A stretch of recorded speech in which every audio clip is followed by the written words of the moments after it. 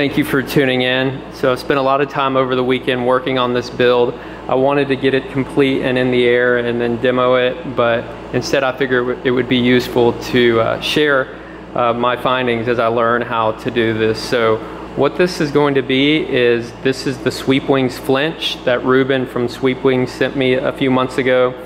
I've been building it for the past day and it's been a really fun build. But what I was originally going to do is just mount the motor on the back and just fly it as a traditional wing, but I thought, now that I have this Pixhawk 2 cube, I got this from Paul Denardi at Jester's Drones, so definitely check him out.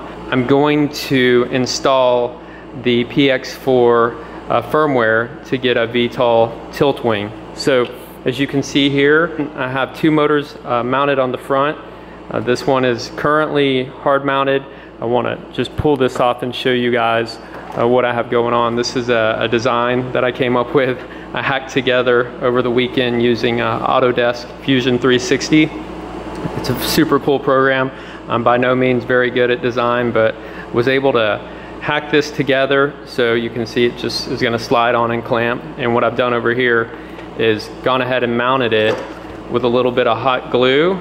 So I put some tape over it just in case I need to remove this. I can just crack this 3D printed mount off and then hopefully maybe put a different motor on there or replace anything in case of a crash. What the PX4 vertical takeoff and landing firmware will do is, once I get everything configured, I'm really most concerned about CG. We're about 6.5 inches from the front, so there's going to be a lot of weight up front with these motors.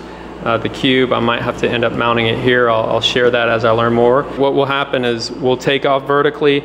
This will hover, keep stabilization. I'll be able to yaw and maintain position. Now, ultimately, you don't want to be in this position for too long, obviously, because you're going to be draining the batteries a lot just trying to keep stable. And then we'll have a toggle. I'll use one of my flight mode switches to transition into forward flight, and hopefully that will work out. Right now, my initial goal is just to get everything configured, everything working in hover mode so that I get comfortable with the frame, and then I'll start working towards transitioning into forward flight. What I currently need to finish doing, I'm going to get the winglets installed, the front skids.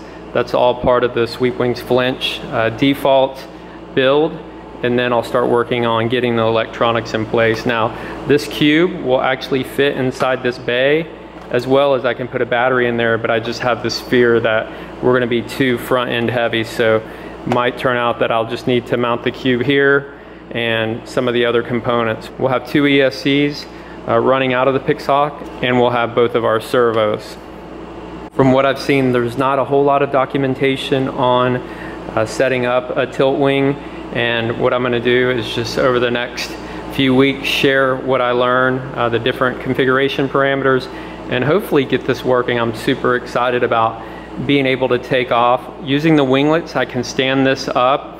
It'll be in a vertical takeoff position, assuming there's no wind to blow it over. I'll take off and then be able to transition forward. I'm going to get back to hopefully finishing this build. If any of you have ventured down this path before and have any tips, please share them below, and I'll continue to document my process. If you have any questions or comments, please leave them below. Until next time, thanks for watching.